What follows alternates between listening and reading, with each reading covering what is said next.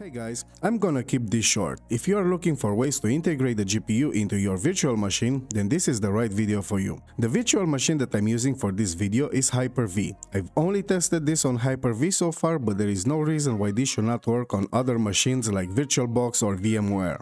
If you watch this video and test this method on other virtual machines, then please leave a comment down below and tell us if it worked well for you or not. Now, I have already installed Windows 11 on Hyper-V, but if you don't know how to do it, then you can check this video out. The link will be in the description. Also worth mentioning that Hyper-V is only available on Windows Pro and Enterprise. But don't worry, there are ways to install it on Home Edition as well. So if you have Windows 10 or 11 Home Edition and you want Hyper-V on it, you just have to watch this short video that I made a while back and follow the instructions. So, with this out of the way, let's begin. First thing that we have to do before starting the virtual machine, we have to change some stuff in the settings. So, right-click on your virtual machine, click on Settings, and at Integration Services, uncheck Guest Services. Then, at Checkpoints, one down below, uncheck Enable Checkpoints. After this, click on Apply and start your virtual machine. As you can see here, if I check at Device Manager, at Display Adapters, I only have Microsoft Hyper-V Video. And if I want to open something like DaVinci Resolve, for example, I get this unsupported GPU error and cannot open it. Now, if you're wondering why I want to run DaVinci Resolve in a virtual machine, well, I don't. I just needed to figure something out, something that I will show in my next video. So if you are a DaVinci Resolve enthusiast, you'll definitely not want to miss out my next upload. Okay. So, how to integrate the GPU into the virtual machine? It's very easy actually, with the help of these two scripts. I have them both for download on my website, theartman.com. You can go there to the download section here, scroll all the way down and there they are. They are at the bottom of the list because they are the last added on my website. I will also drop the links in the description of this video for faster access.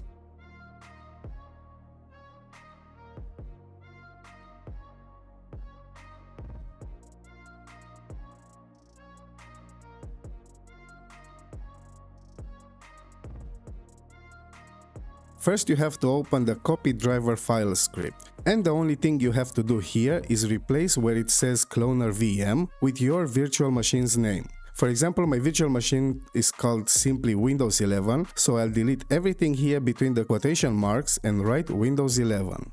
And that's it. Now copy it all, and on your host system, open Windows PowerShell as administrator.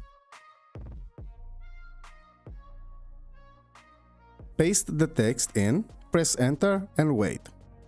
Now this whole process of copying will take a while. I guess it depends from device to device, but in my case it took around 10 to 12 minutes.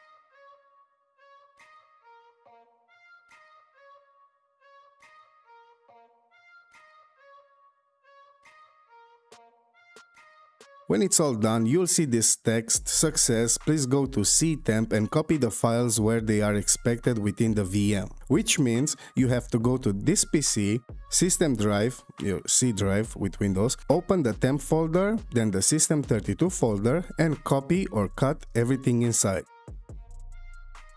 Now go back to system drive, open the Windows folder, then search the system32 folder and paste everything inside. You'll be asked for admin permission, do this for all current items and press continue.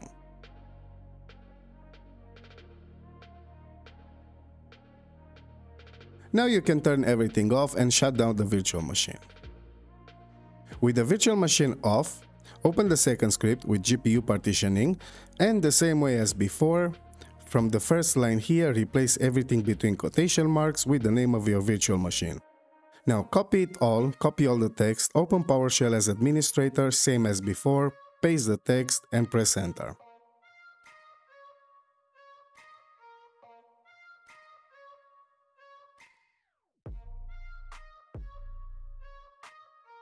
When it's done, the virtual machine will start automatically, and if you check in Device Manager, you should be able now to see your GPU.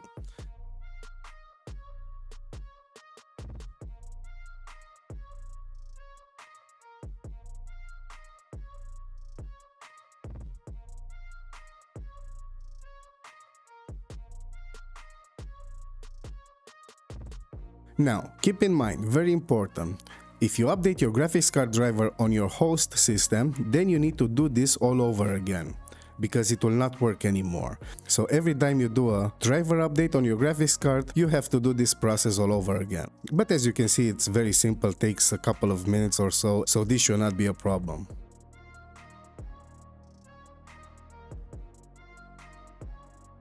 And now testing the DaVinci Resolve, and as you can see, it works well. I have no issues with it whatsoever. It runs normal like how it should run on a host machine.